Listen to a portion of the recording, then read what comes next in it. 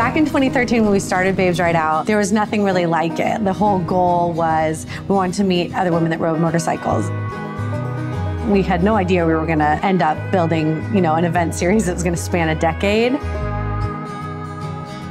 I can't even quantify how many hours that we put into this. It's something that's in my mind 24/7, every single day, nonstop.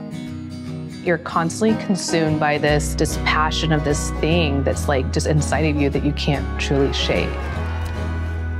We're just can-do people. We're gonna work our asses off to make it happen in a way that honors what it represents to people.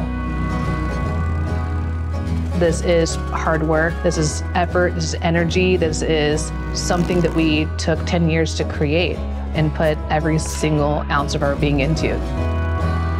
The magic that is this community and all the individual stories that we've heard over the years of how it's impacted people's lives, it makes it so worth it. The possibilities are limitless, and that's what we're exploring with Babes Ride Out. We're pushing it to be limitless. From building this brand to creating a motorcycle movement and inspiring women to explore the world on two wheels. It's never been about being lucky. I'm Ashmore Ellis. I'm Anya. We started Babes Ride Out and we made our own luck.